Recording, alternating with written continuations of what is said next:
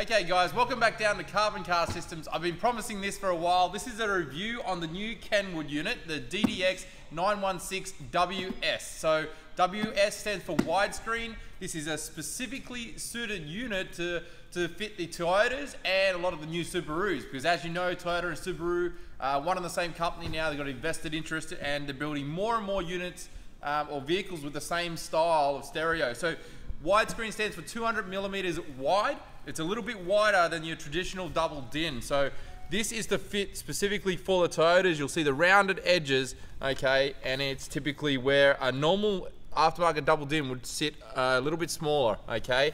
So this one is suited specifically for the Toyotas and Subarus, a lot of the new Subarus and Toyotas going back as far as I can remember, eh? It is that fitting. Now, traditionally, as you can see here, if you did an aftermarket stereo, you would have these two wings that go on the side of the stereo, okay? Not needed with this unit because it is designed to suit. Very, very cool feature of this. So anyone with Toyota or Subaru, this is gonna be great for you guys. I'm actually putting this one in my car. We're gonna give you a look at the functionalities. I'm gonna give you a quick unboxing first to show you what's included. Now, cool thing we found with this is everything over here on the left that was actually included in the kit.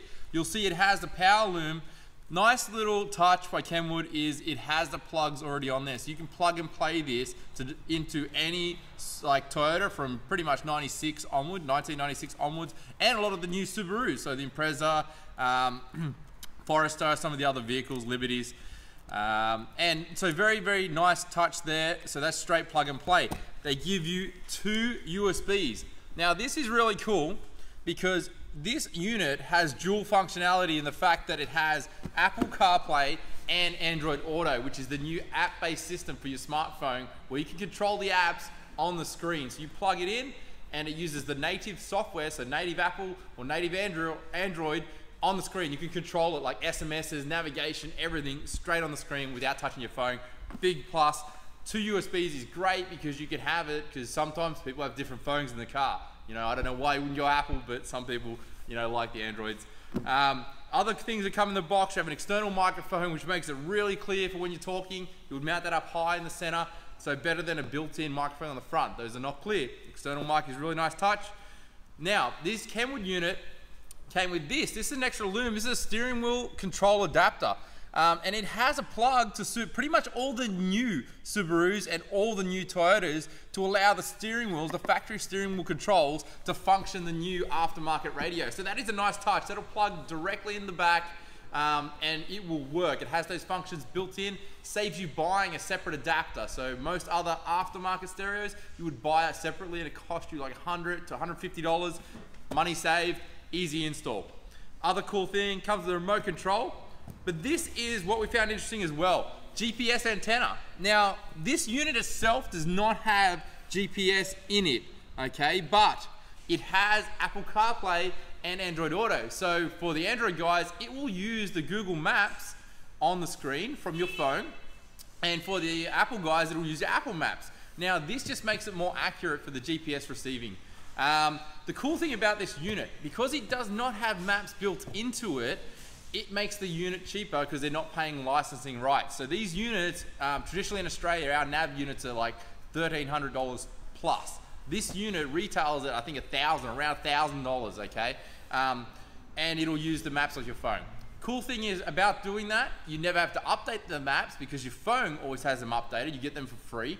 And it's not gonna chew a lot of data because it actually has the maps stored on your phone, and it really only uses data when it's searching for a new location, okay? So once it searches for it, it's found it, that's the data used, so it's not gonna chew through your data, which is really cool. So we'll take a look at the back of this unit and give you a look at the compatibility. It has heaps of things. So you got AV in, composite in, so you can run external players like your older style or any video device, so that's your normal AV in. It has a front and rear camera input, so 2 of those. So you can actually run a front camera and a reverse camera for parking. Has a video output for if you want to run anything else like overhead DVDs or any other screens in the car. Antenna, this is a normal antenna jack. And on the back here you have 3 pre-outs for expandability, which is really, really cool. The other cool function, hidden way in here, in this little hole, is a HDMI input, so you can do some screen mirroring off a lot of the Android type units. So it's hidden away in there, a little bit frustrating. You have to undo these screws to get to it, but you can definitely use that as well. And your GPS will go in the back here, power, USB. This says nav input. You could pay for an external nav, but I don't know why you would spend the money. So very, very cool unit for you guys. We're going to show you its functionality in the car. So we're going to put it in my Toyota 86, and we're going to show you how it uses some of the cool functions it has. It has air gestures, so if you swipe the screen left and right in front of it like this, it will go, you know, skip to the next track, skip back. You can go swipe up, and you'll switch to your front camera if you set it up that way. So it's got some really cool functionality. But in terms of fitting for the Toyotas, it is great because traditionally you can get rid of a lot of those extra wings that you had, so you don't need to get them. You don't need to get plugs because it comes with them. Some of the things you will need, depending on the car, antenna adapter, so they do not come with it. So some cars, like my car, will need an antenna adapter, about $10 roughly, $10, $15, pretty cheap. And sometimes if you want to retain factory USBs, you can buy a USB retention, and that will suit the factory Toyota USBs and plug into the Kenwood unit, so it keeps it nice and factory looking. But let's go have a look at it in the car and we'll see the functionality. Okay guys, down in the car now. So this is the home screen of the unit. As you can see, very, very nice. You have a ton of features on this thing. We're going to go through just some of the key ones. It has AM, FM radio. It has no digital radio because you can stream music from your web apps using the Android Auto or the Apple CarPlay. It has mirroring for if you want to use your HDMI cable on the Android based systems. You can pair up your phone, obviously, for Bluetooth, which is audio as well as phone book. This uses a capacitive touchscreen, which is much like your smartphone. So it is very smooth to scroll back and forth, very responsive. So as you can see there, it has a ton of audio settings, which is great. You can play with that and get some really good sound over the factory one. So it makes it a good replacement. You can move these icons around, so you could, just like your smartphone, you can hold them down and touch it. Nav is not built into this because it will use the Android Auto or the CarPlay nav system as mentioned earlier in the video. But that's very cool. So this is your home screen back here. One of the cool features that it actually has what's known as gestures. So when you're in this menu, you can go into settings and set up this gesture control. What this is, it allows you to swipe in front of the screen, left to right, and go to different functions without actually touching the buttons, which is kind of cool. Sorry, we'll just go back there. We'll just close that by accident. We were swiping in front of it. Anyway, so what we'll do, we'll show you that. So you can actually scroll left and it will go to Apple CarPlay, but we don't have the CarPlay plugged in. Scroll up and it should go home. Now, we'll show you the Apple CarPlay. So we're just using an iPhone here. You can actually just plug this in. You'll see it come straight up on the screen. And that will allow you to use all the apps. And it's very, very fast because it is Apple based and they have to get approval from Apple to do those sort of things. So this is a navigation, for example, and it is much the same for the Android Auto. One of the cool things was when you're in the home screen and once you have the Apple CarPlay in, you can touch the phone one and it will take you to the native Apple one, which is cool rather than the generic Kenwood phone system. So that was kind of a cool thing. So there you go, saw a message come through. In terms of this, the other cool thing is it does have CD, so you have an eject and you can change the angle of the screen. So as you can see here, and the CD goes in behind. So very responsive unit.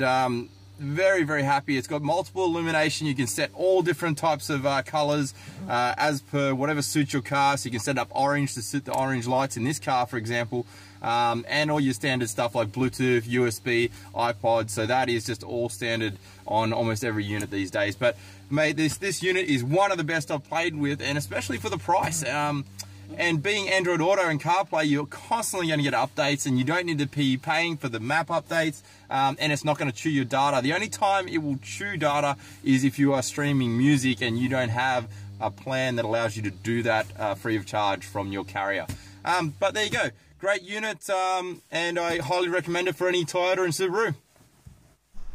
Alright guys, so that is the DDX916WS. Very cool unit. I mean, it's around $1,000 in Australia. I mean, I don't know if they have the same model overseas, but definitely a cool unit for the price, like navigation, all the app features. The app features will really help you moving forward. It future-proofs you, so you don't have to keep getting a new unit every year when they release a new model, because as Apple CarPlay and Android Auto get the updates, you get all those updates. So I think definitely worth the investment if you're looking for an aftermarket deck. Like I said, personally fitted it to my car. We have a tutorial on how to fit this Toyota 86 and Subaru BRZ. Another video on our YouTube channel, Carbon Car Systems. Check it out on our Facebook, and we'll show you how to install this thing as well. So that's kind of cool.